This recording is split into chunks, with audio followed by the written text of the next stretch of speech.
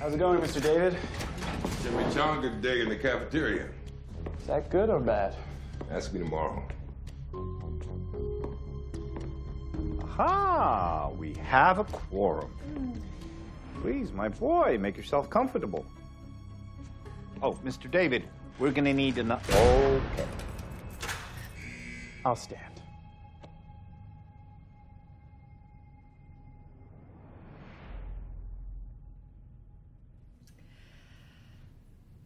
We need to talk about Ainsley.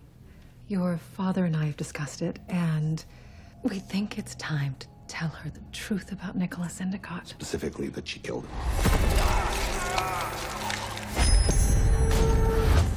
That's a bad idea. She's suffering from PTSD. Learning the full story will only make it worse. Not if we tell her as a family. That way we control the narrative. Of course. It's about control. Fine.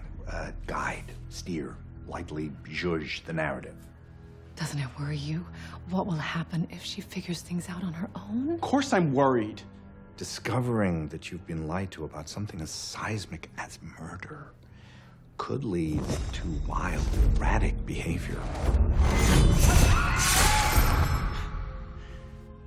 You really think she wants to know that? I wish I didn't know.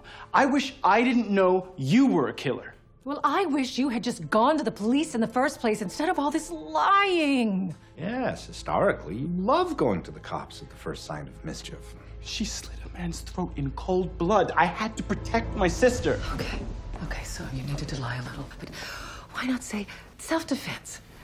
Our lawyers could have run with that. Oh, no, Jesse. Nobody likes a Monday morning accomplice. Maybe you're right. Maybe I handled this all wrong from the start. Or, counterpoint, maybe you handled it wrong when you dropped a dime on dear old dad.